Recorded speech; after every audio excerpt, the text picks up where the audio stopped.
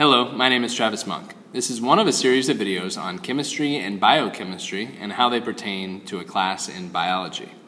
In our unit on chemistry and biochemistry, we have discussed 4 different types of organic molecules: proteins, lipids, nucleic acids, and carbohydrates.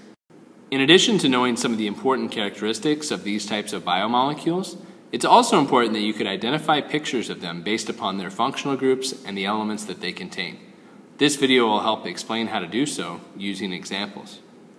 The picture on this slide illustrates what some of those different biomolecules look like. Before we look at any more biomolecules in this video, there is a way to learn this information that I would suggest, using a dichotomous key.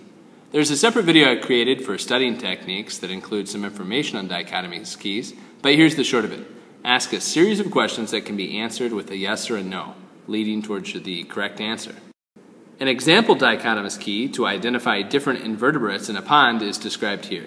The reason I would suggest this and provided the example is, number 1, you probably know just about nothing about macroinvertebrate pond life. And 2, even you could use this chart to figure out what you're looking at. Identification of biomolecules can be tricky, and you probably had 0 prior knowledge in this area. A dichotomous key could help a lot. Why didn't I just make you a dichotomous key for the identification of biomolecules? You'll probably learn a lot by making one yourself. Our first example is provided here. What type of biomolecule do you think you're looking at? Take about 15 seconds to make an educated guess, thinking of a reason or two why this is whatever you think it is. Hit pause while you think. This is an example of a lipid. In particular, it's a triglyceride. A couple of ways that you could have figured this out. First, highlighted in red, it possesses a long hydrocarbon chain, carbons bonded to carbons that are flanked by hydrogens. This is a fatty acid chain. Second, highlighted in blue, it contains a glycerol group. Finally, it's only made up of the elements carbon, hydrogen, and oxygen, which could rule out proteins and nucleic acids. What type of biomolecule do you think you're looking at now? Again, take about 15 seconds pausing the video to make a guess. Again, thinking of a reason or two why this is whatever you think it is. This is a carbohydrate. In particular, it's a monosaccharide. A few reasons that you could have come to this conclusion. First, it only contains carbon, hydrogen, and oxygen.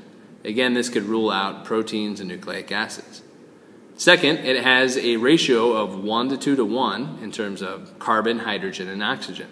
There are 6 carbons, 12 hydrogens, and 6 oxygens. Finally, third, it's arranged as a ring, which is common for carbohydrates. What type of biomolecule do you think you're looking at now?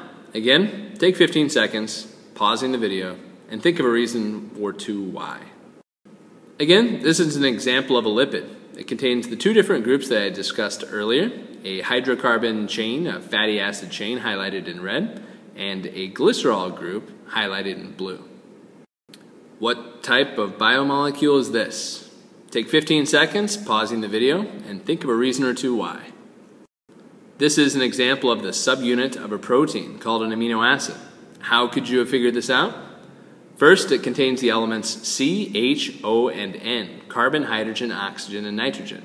Since it doesn't have phosphorus, it can't be a nucleic acid. Since it has nitrogen, it's probably not a carbohydrate or a lipid. Second, it contains 2 important functional groups, an amino or NH2 group that's highlighted in red, and an acid group that's highlighted in blue. The big ring on the bottom may have thrown you off a little bit, and that's highlighted in green. That happens to be the variable group of this amino acid. What type of biomolecule do you think this is? Pause the video, take 15 seconds, and think of a reason or two why.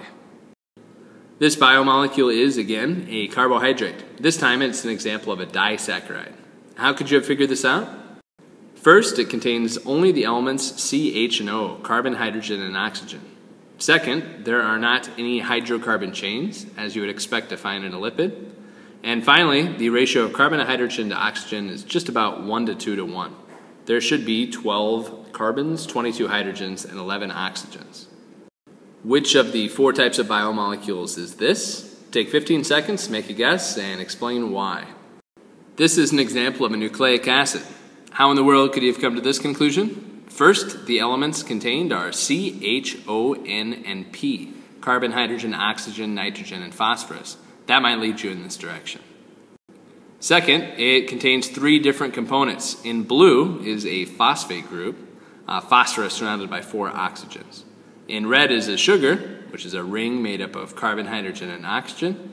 And in green is a nitrogen-containing base, rings made up of carbon and nitrogen. These are the 3 components that make up a nucleotide in nucleic acids.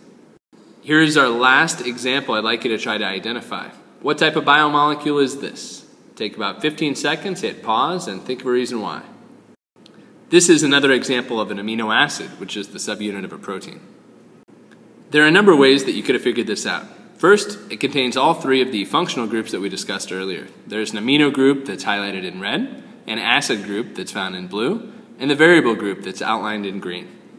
Second, the elements that are found in this biomolecule could have helped you out. It contains carbon, hydrogen, oxygen, and nitrogen, but it doesn't contain phosphorus. So this could have clued you in.